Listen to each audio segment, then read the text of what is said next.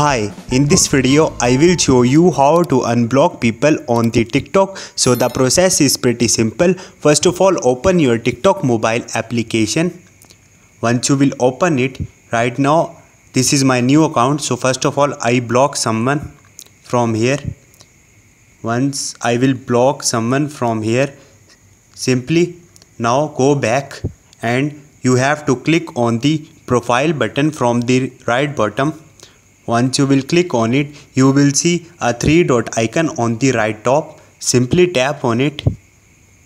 Once you will tap on it, you will see multiple options here. Simply you have to click on the privacy and you will see multiple options here. Simply scroll up and on the bottom you will see blocked accounts option. Simply tap on it.